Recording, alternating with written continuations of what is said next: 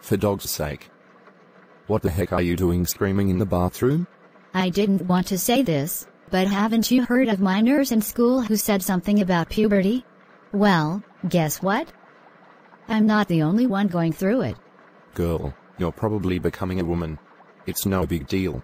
Oh yeah? Then how the heck would you know? You are not one.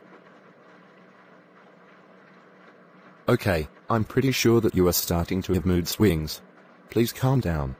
Boy, I tried to tell you that I have PMS. I can't calm down. What do you mean? Of course you can do that, you don't want a heart attack. Anyway, why didn't you just bring me chocolate from the corner store? Because you didn't tell me that you wanted any. Ugh, my head.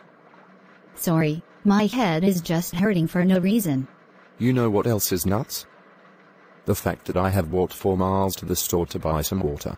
There ain't no way that you didn't buy me anything and just bought anything for yourself, selfish much.